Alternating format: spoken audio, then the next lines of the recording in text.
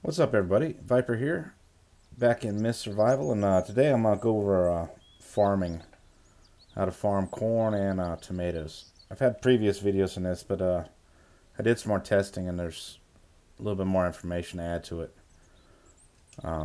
First, I'm gonna start by building the different things you can put your crops in. As you can see, I got a lot of tomatoes and corn growing.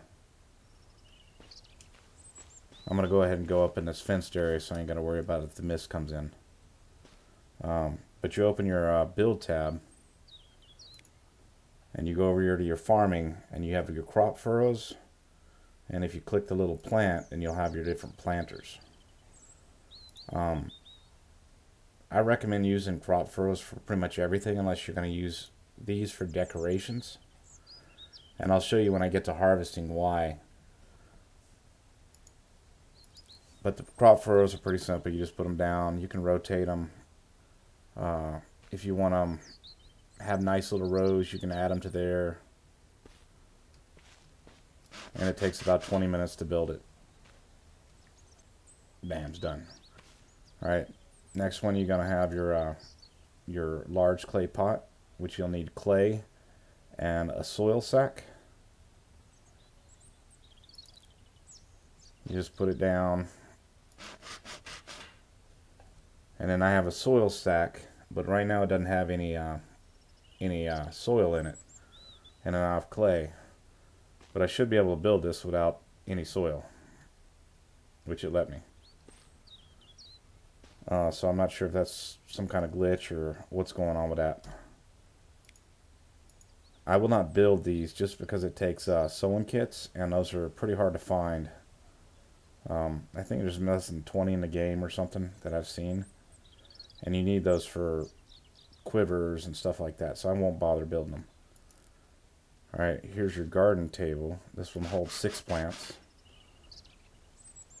But you notice it takes 30 kilograms of soil. So some people think you need 3 soil sacks for that, but you don't. You just take your shovel,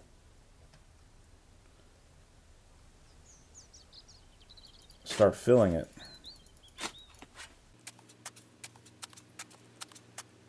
and then you build it, and it'll take that 10 kilograms of soil I put in the bag already, and then I'll just have to do it again.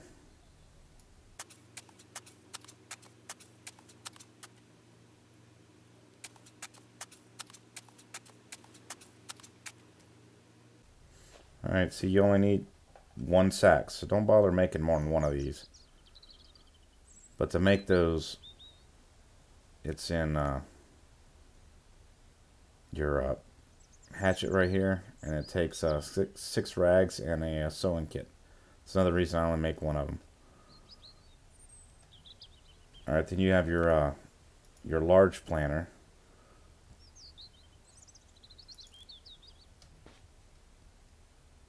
And this one right here will hold 12 different plants. And you could do the same thing with the that I just did with that one planter by adding the soil 1 bag at a time.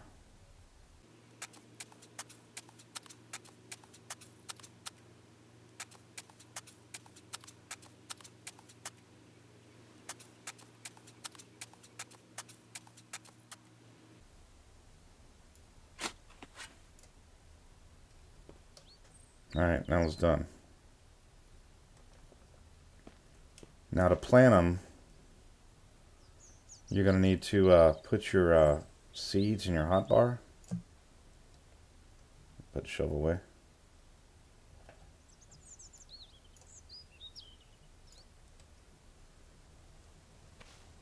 And you notice the corn won't go into any of these.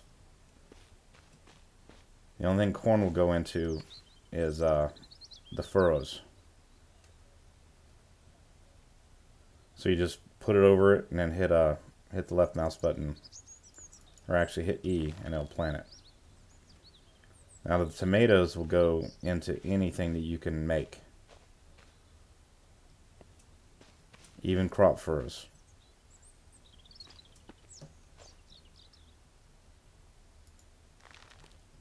I like to use these planters for decorations.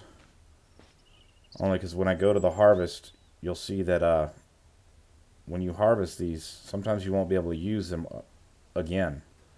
So I won't use them anymore for farming. Now once you plant them, you're going to need to water them. So you can use these buckets, the watering cans, or people say you can use these just regular buckets, but I won't, and I'll show you why. Let me just use a watering can on this one. You're going to water it until it turns really muddy. Sometimes it'll take almost a whole can to water it.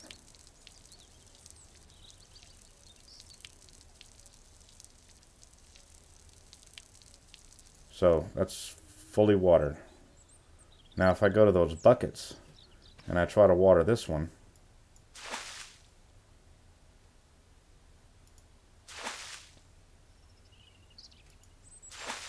I don't know how many buckets it's going to take. 3 buckets, 4 buckets, 5 buckets to get it that dark. And the buckets only hold 10 liters of water, and the cans hold 15. You can fill these the cans up by or the watering cans through the actual barrels.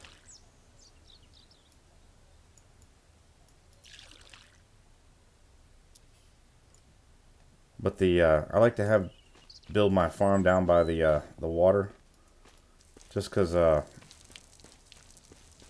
it's just a matter of hitting the E button to fill it up, and your watering can's full, instead of having to go to hit the V and actually take the buckets over to your fill thing and fill them up that way. It takes too much time.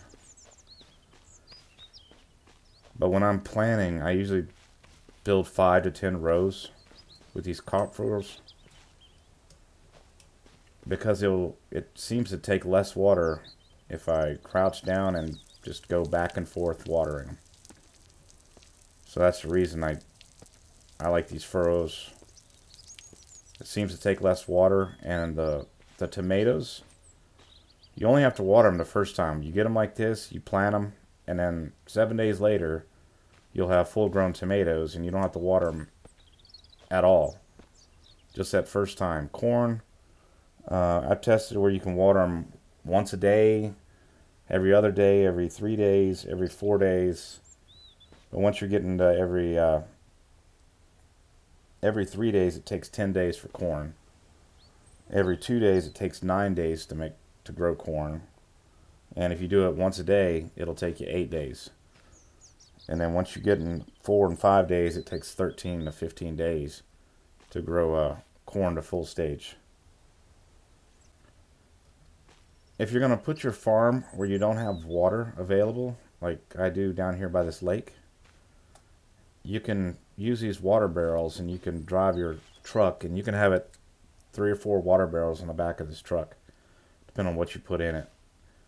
And you can fill these up and then take them back and forth.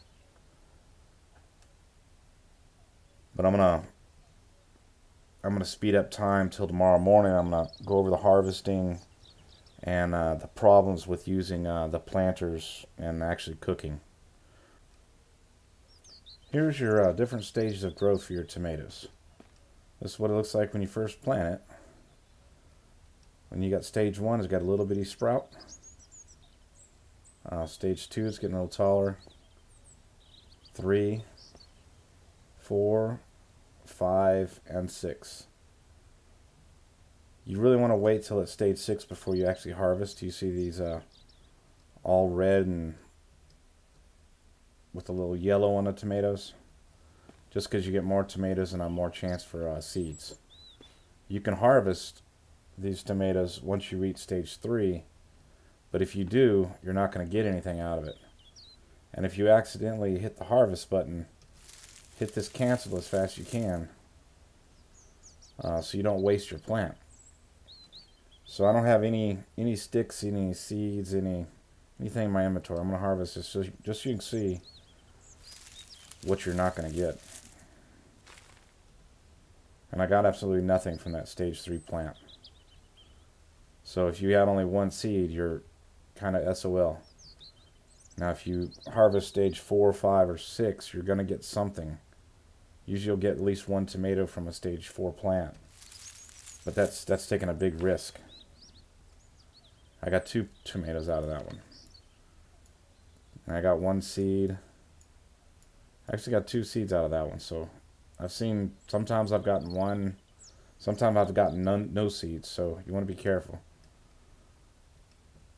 You just drop this stuff on the ground. And here's your stage 5 harvested. I got 4 tomatoes. 0 seeds. 1 seed.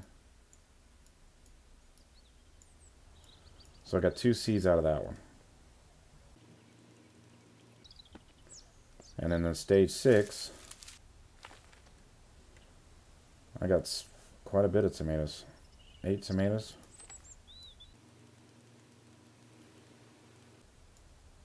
I usually get at least 3 seeds, usually 4, sometimes 5. So it really depends on the plant. So that time I got 4 seeds out of it. So the longer you wait, the more seeds you're going to actually be able to get out of them. Here's the 6 stages of growth for the corn. You got your first initial plant, stage 1, 2, 3, 4, 5, and 6. And I got the little the torches up there for scale. But you can harvest these plants at any point in the growth stage, even all the way up to stage 1. And do not harvest this early because you won't get anything. Maybe some sticks and leaves. And if you do, just hit this cancel button if you accidentally start harvesting when you're watering it or whatever. You can start getting corn once you get to stage 4, 5, and 6. You'll see 1 corn cob on stage 4, 2 corn cobs on stage 5, and then stage 6 you'll see 3 corn cobs, plus it's all yellowish. It's really tall. I would wait till it's stage 6 to bother before you're harvesting anything. But I'm going to go ahead and show you what you get from harvesting each stage. Alright, again, nothing in my inventory. And I got some sticks and leaves. That was stage 1. More sticks and leaves. Stage 3. More sticks and leaves. And stage 4, you start seeing corn. You should get some kind of corn out of this. Well, that didn't give me nothing. I'm sure that corn was pretty glitched. If you the first time you actually have seeds, I would suggest you save before you're harvesting, just in case you do have that same thing happen to you. Alright, stage 5. That time I got 5 corn and I actually got 1 seed. The corn is a whole lot better on getting seeds out of it than tomatoes. Like I get 2 there. That's 4 total.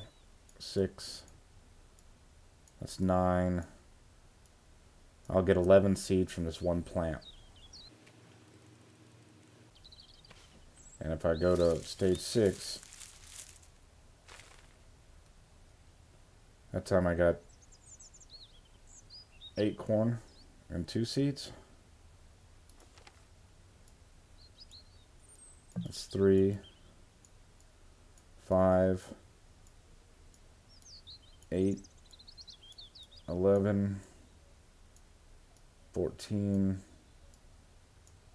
17, 20.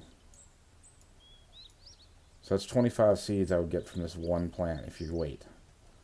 So it's only 1 day longer from 5 to 6. It takes 8 days, so suggest you wait as long as you can. if you're gonna have crop furrows or around your house where your NPCs are, I like to have it blocked off so the NPCs don't get stuck in them, because they will get stuck in these furrows. And if you're gonna harvest a bunch of corn and tomatoes, it's good to have a place you can do it in relatively safety, because it's going to take a while. It takes like 5 minutes or something to harvest one corn, or 4 minutes.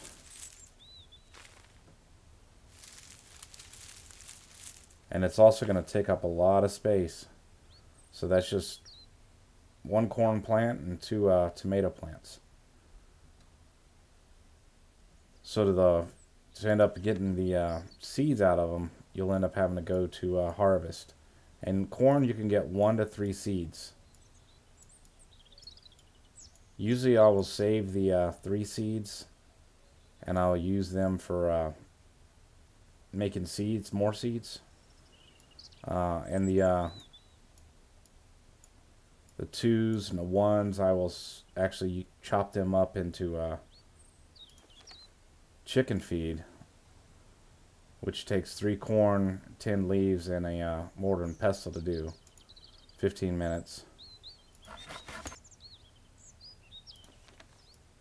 But it also takes 5 minutes per seed you're going to get out of here. So it's going to be 1 will be 5 minutes, 2 will be 10 minutes, and 3 will be 15 minutes. So it's good to have a good, safe spot to be doing these harvestings at. Now, harvesting the tomatoes, if you go in and you can harvest, it'll take 7 minutes for each tomato plant. I've only seen 1 seed out of each one. But if you get a 0, if you just go to harvest right here, you can get rid of it.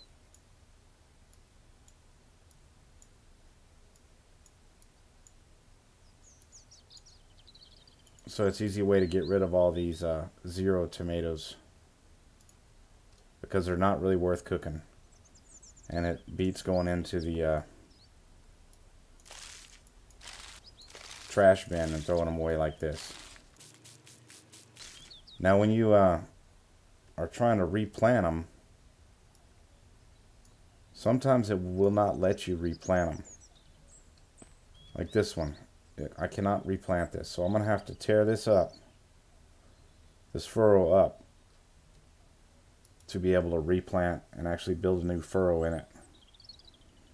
So if you like nice neat rows, that's what you're going to have to do until they fix that.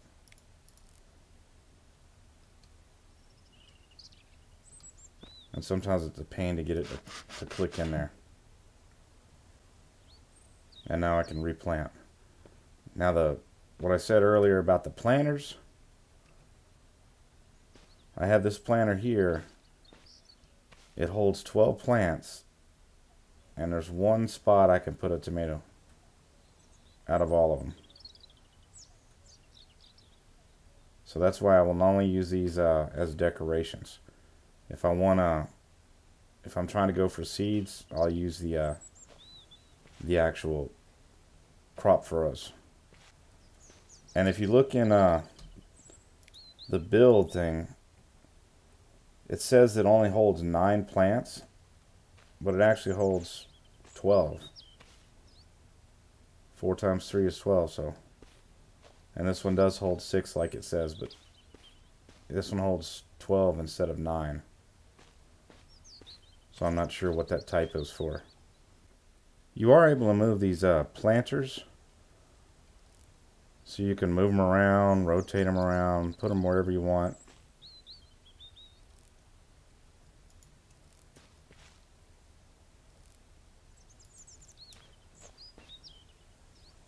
Same with these little pots. You can't move the furrows, but you can move the actual planters. But I'm going to go ahead and speed up time so I can get rid of my hunger bar, and then show you cooking the corn and the tomatoes and how it's It's not really worth it to use it for food. I've just been farming just to get the seeds, so eventually when they actually fix the chickens, there's an actual point in farming. But right now it's just to have something to do, really. So let me speed up time. Alright, I'm going to cook up this corn and tomatoes real quick.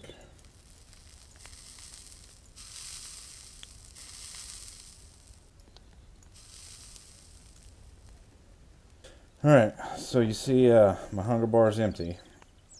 I'm going to go ahead and eat this tomato. And it filled it up to the bottom of the U. Alright, we're back empty again.